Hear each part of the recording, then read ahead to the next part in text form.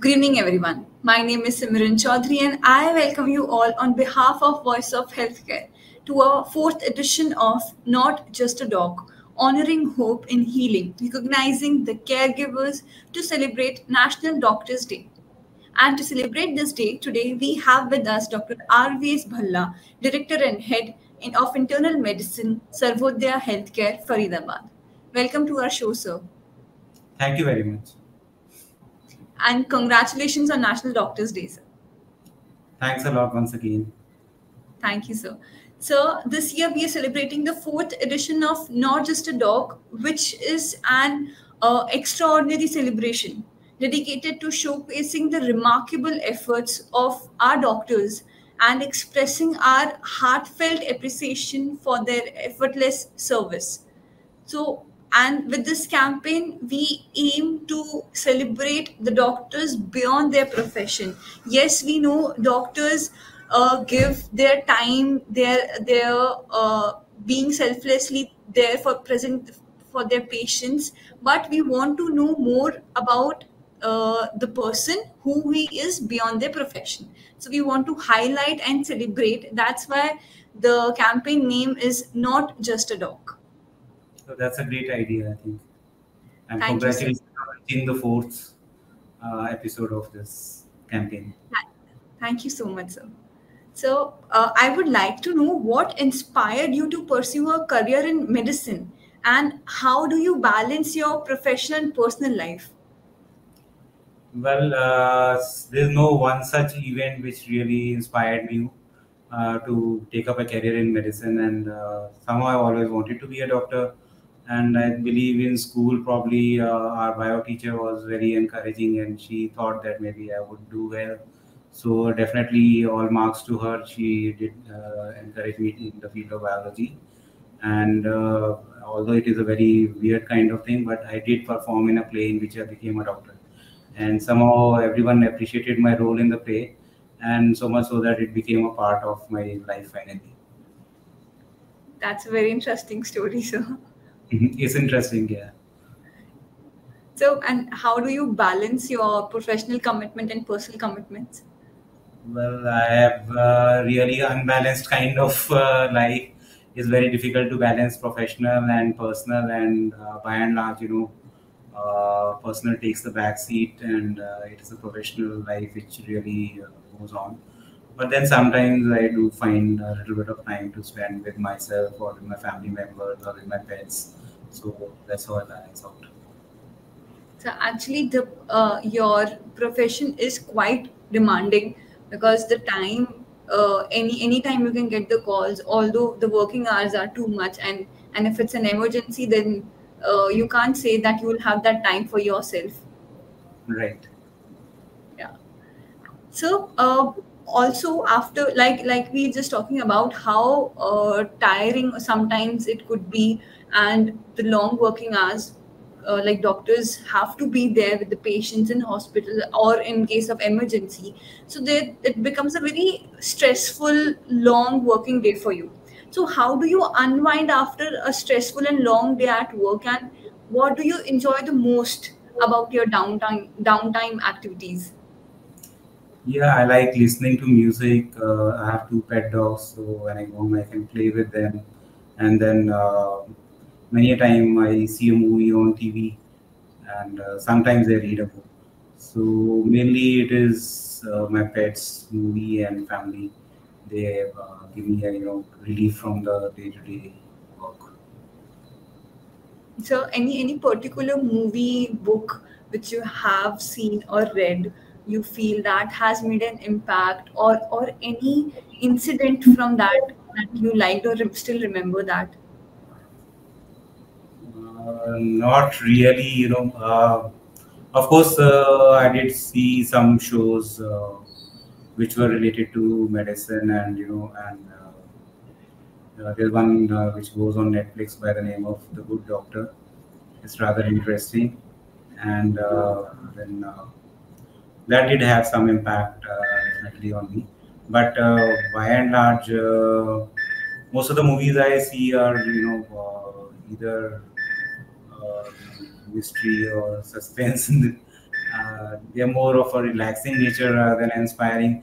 I do see a lot of historical movies, and they do inspire a lot, especially the movies in which you find someone who is struggling to become somebody or something, and overcomes all odds. And there are many such movies there out there. Yes, sir. I also agree that movies or the movies which are based on history, they are telling you a story which just happened back and telling you some facts, figures, and the incidents which happened back then. That motivates you somehow because the stories are always real, and Yeah, suspenseful movie pushes you.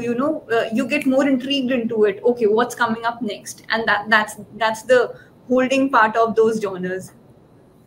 So, moving on, I would like to know who or what outside of your medical field has been a significant influence in your life, and how has this influenced your career as well? see, yeah, I do have strong religious beliefs, and our religion does have a lot of inspiration for anyone who wants to do good things in life. I think spiritually it is very important to be spiritually strong and morally, uh, have a healthy kind of moral fiber, a strong one, to resist the daily temptations which one does face or may face, or are, and people try to force you to go on the wrong path. So I think it is very important, and uh, rational belief always helps one to go beyond what one can achieve. If you have good strong faith, you feel somehow empowered that maybe you can do things in a better way, in a more humane way. So that's something which has really helped me. Agree, sir, because there is something in our life which holds us, which keeps us grounded. Yeah, So that is very important. And spiritual books or spiritually being connected is the best way uh, a person can be, it's down to earth, whether they are into a very high level of profession, time consuming, or they are just a family member, or a housemaker. So in every field it helps us. definitely. And so while interacting with your patients, what do you enjoy the most on personal level, and how does this enhance your medical practice as well? Well, see, by nature, I'm an introspective kind of person. I don't bond too much with most of the people, even though I may interact with a lot of them. And the only people I really bind with is my patients, or rather bond with. And somehow I feel, telling them some kind of a joke, or making them smile, or being a good cheer to them, even though at the cost of myself or somebody else, who bears the brunt of the joke maybe at times, or they themselves could be the brunt. And like you can see the uplifting of the spirits the moment you try to lighten the. I mean, because everyone is very anxious, tense when you are ill, and you always tend to imagine the worst, and even the slightest of things worries you to death, rather kind of pun not intended. So I mean, it is very inspiring to see you're being able to change the entire mood of the person by just one or two sentences, or even a word or so. So that is very uplifting, I think, and a great moment for both of us, patient and doctor, together. And I feel that is the one time when I feel really happy that I have achieved something. And so that would also help you to make that doctor patient relation, that connection, and to build that trust as well. Yes, it does help a lot to build the trust, and many a times the patients remember these things I may forget. Many years later, someone meets me and they say, "Okay, oh, you treated me so many years ago." And by the time I am totally blank, I'm staring at the patient's face and trying to recollect who was this person and what did I do for him until they tell the entire story. Sometimes I can remember. Sometimes even after they recount the entire story, it becomes very difficult to place them.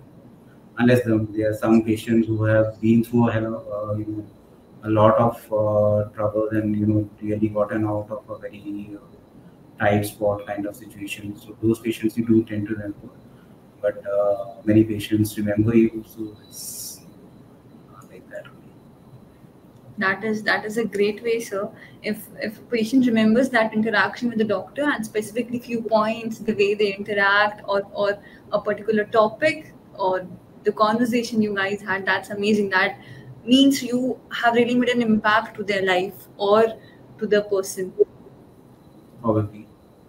So, but sir, it was a great conversation, and you just explained every question or my every thought so beautifully, so simply.